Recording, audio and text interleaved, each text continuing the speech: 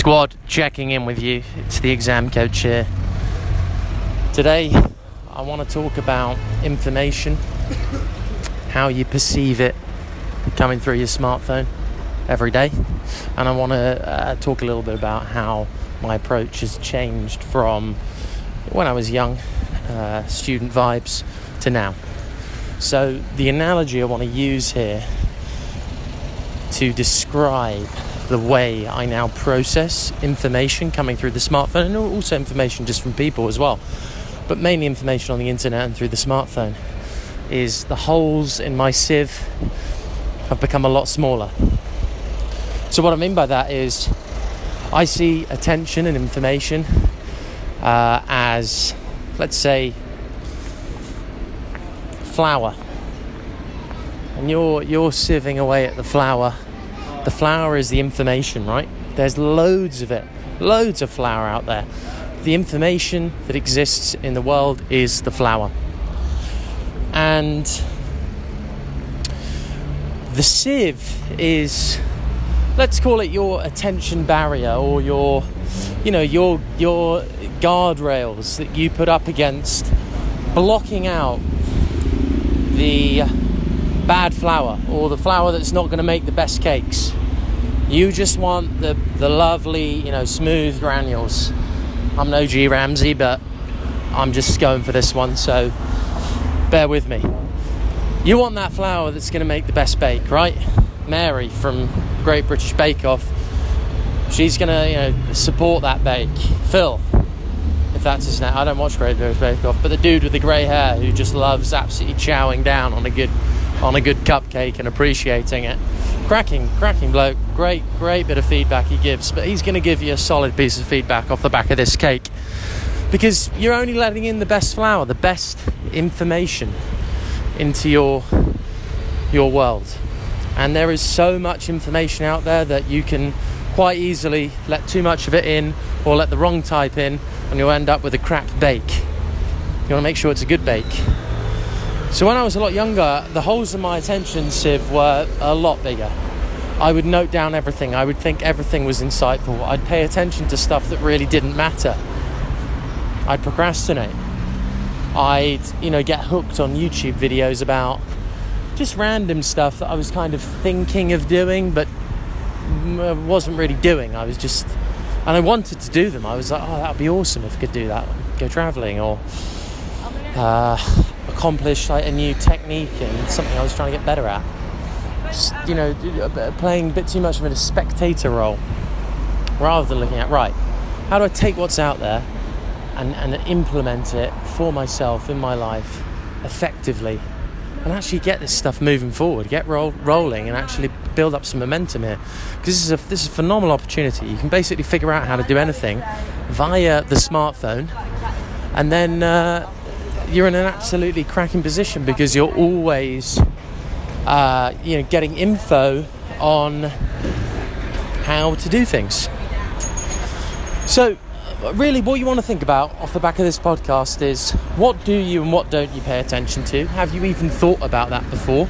So for example, one of the things I do, I do not watch any mainstream news, whether it's going direct search, Googling, BBC News, Sky Sport, or Sky News. The only thing that I do is I look at the sports news once a day, and I will pick out one or two articles about the stuff that I'm interested in, because I like sport. But I'll do that in, say, 5 minutes. Just have a quick check-up. Okay, what's going on? That's it. That's my piece. Any of the mainstream stuff, weather, don't look at it. I take the hit if it rains. I've got Snapchats which show me just getting absolutely pummeled with rain, because I just don't check, and then because I just don't want to. I don't want to use that as it's another piece of that, is I want to use the weather in my small talk. I think it's crap line. Just start chatting about the weather. I don't want to do that. I'll chat about the person and what they're interested in, and, highlights of the week and stuff like that. That's much more interesting than the bloody weather. Sharpen up a bit there.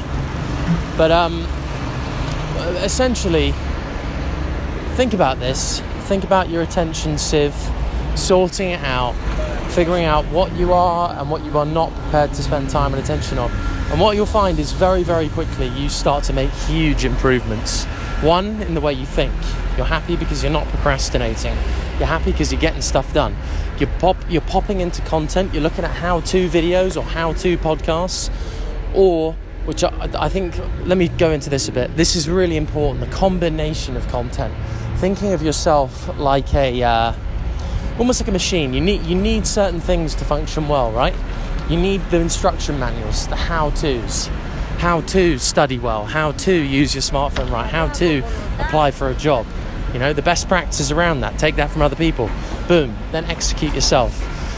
Then you need to figure out, okay, every day, how do I prep myself to be on my absolute A game?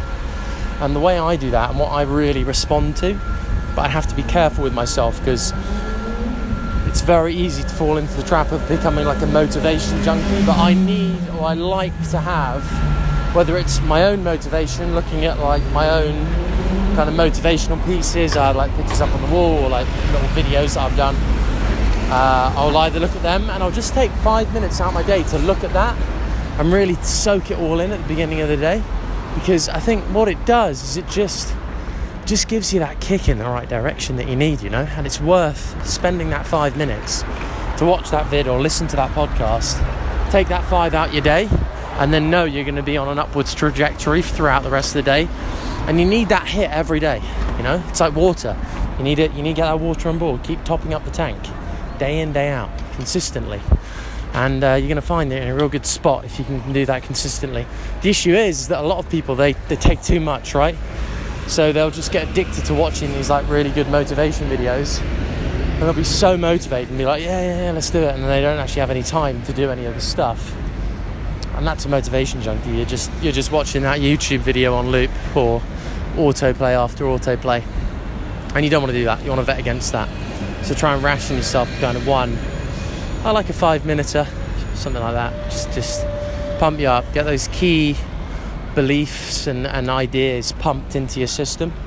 And you just start like, that's you. You just start executing against that. It's what you believe. It's like your background. And then you're off to the races. Like you really are. Like this, I'm making it sound just extremely simple here, but it is just that simple. And it's about guarding. I work in advertising right now for probably one of the most exciting agencies out there. It's just so, human attention and how it's captured and how to keep it. Guys, it's pretty basic. Like there's triggers you can push in a human that's been developed over thousands and thousands and thousands of years. The big tech platforms use them. Gambling companies use them. Advertisers, I think, try and tap into them a bit more emotionally and authentically, maybe. But, it's all the same thing. And you can guard against it. Like, it's not that hard to figure it out. And I'm going to go into a bit more detail on it, because I think it's really important that you guys at least understand like where my head's at with this. Because the end game of it all is going to arm you so bloody well to just be able to navigate the internet and extract what you want from it and ignore what you don't want and what's unproductive to what you're trying to do in life. If you can do that, I genuinely believe like 500, 1,000 years from now, history classes will just be taught that this was the time when this thing called the internet was built. The internet's 20 years old. It's bloody young, 30 maybe max. It's so young, right? This is just the start. You got to understand that the fact that you're born now, the fact that you're 13 to 18 now, you're in position A. You are absolutely in position A. Smartphone, 10 years old. Incredible, right? iPhone celebrated its 10th anniversary just last year.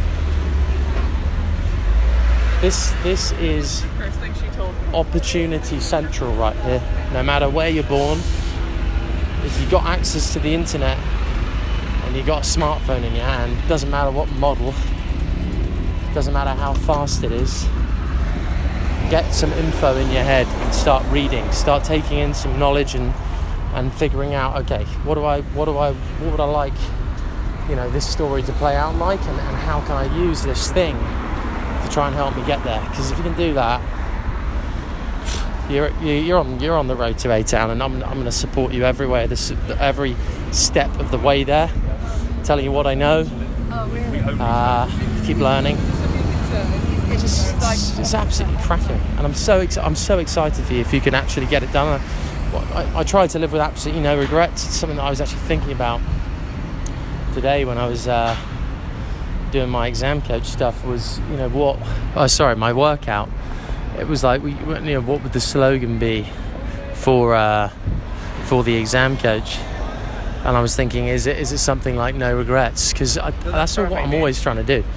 In fact, 90% of the decisions I'm making day to day, I'm just using Jeff Bezos. That's just my name for him. So I do watch a lot of his content and take a lot of inspiration from the guy. Just phenomenal thinker, I think. But he was saying that the thing he did to decide to build Amazon was the regret minimization framework, where he just said, look, if I don't try and build Amazon and do this thing, will I regret it when I'm 80? That's the simple framework you use. Are you going to regret whatever you're trying to do? If you don't do it and you get to 80, you're going to look back and be like, I should have given that a shot. I missed my opportunity there. And if the answer's yeah, you're going to regret it, then do it. Swing the bat and swing it hard. Go for it.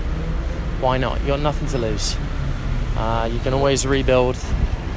The opportunity is out there. You can find it. So, hey, it's a win-win. And I just want you guys to make sure you understand that the younger you can, as I was going to say, one regret that maybe I have is that I should have started doing this earlier. And I think everybody says that, right? You could have just started even earlier than you did. But if you can start, and if you're 13 to 15, listening to this, God, I'm jealous of you. Like you could absolutely, really be in top-notch conditions. Sorry, I almost got ran over by a motorbike, but I'm good because I'm still delivering the podcast. So, yeah, just heed the advice. Please do. Don't just think and ponder. And I wish you a tremendous day, evening, rest of week, rest of month, rest of year.